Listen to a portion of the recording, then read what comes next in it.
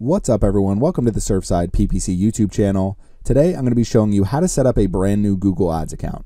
So I'm going to be creating a Google Ads account for my website drawadvisor.com. I'm not selling anything on this website yet, but I figure I'll create my Google Ads account so when I do start selling on it, I'll be able to set up some campaigns and start running some ads. So let's come over to Google Ads, and the URL you can go to is just ads.google.com, and it will bring you right to this page. Now, I already have a Google account, so if you don't have a Google account, you should create one now. You could do it directly through this page. So if you click on sign in or you click on start now and you're not signed in yet, it's going to allow you to create a brand new Google Ads or a brand new Google account. Now, since I already have my Google account here, you can see I'm going to click start now. So we're going to go through the process of creating a brand new account. Okay, so when you're creating an account, it's going to show a page that looks like this. Now, what I would recommend doing is not going through this process and clicking right here, create an account without a campaign. It doesn't make sense to start your account with a campaign because you should absolutely set up conversion tracking before you set up your first campaign.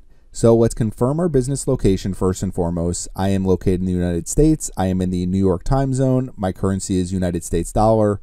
Do I want personalized campaign guidance from a Google Ads expert by phone? No.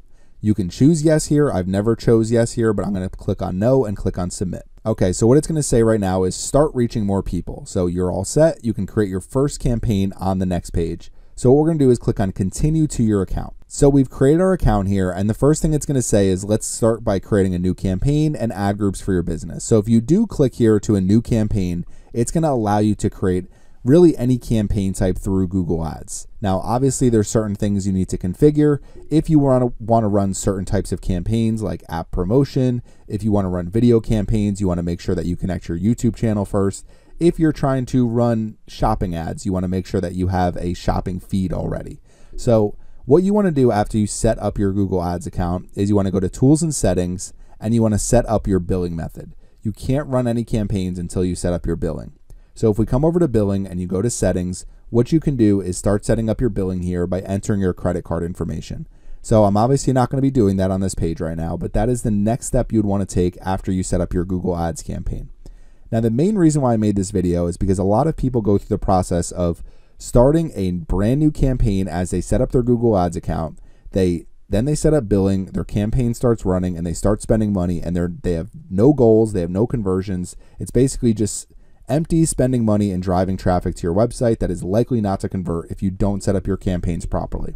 So in the following videos that I'm going to be creating, I'm going to be going through the process of conversion tracking and basically every single thing you need to know to set up successful Google Ads campaigns for your business. So what you want to do next is create a new payments profile. So what you want to do next is choose your profile type. So it's either organization or individual, and then you want to go through the process of setting up your billing. Now, once you set up your billing, the absolute next thing that you should do is go to tools and settings, and you're going to be under measurement, and you want to set up conversions. And you can actually link specific accounts to your Google Ads account by going to linked accounts. So you definitely want to link your Google Analytics 4 account to your Google Ads account, which I will go through in upcoming videos. But you can see here through the settings menu, if you do create your new Google Ads account, you can start using the keyword planner, and you can start going through some of these different options here before you start setting up your campaign, which is absolutely something that you should do. So we're going to click on cancel here. I will go through the process of setting up my billing.